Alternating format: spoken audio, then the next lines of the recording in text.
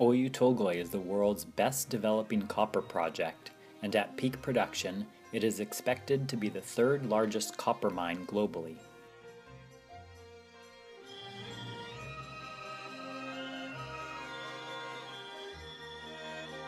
Open pit operations began in 2012, and to date, Oyu Tolgoi has produced more than 625,000 tons of copper, 1.7 million ounces of gold, and generated approximately $1.8 billion of operating cash flow.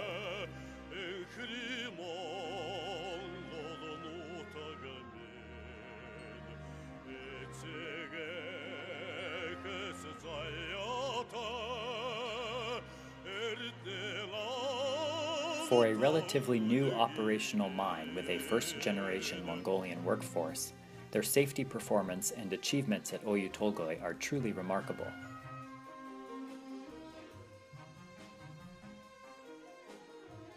The most significant part of Oyu Tolgoi is the underground mine, where approximately 80% of the asset's long-term value resides.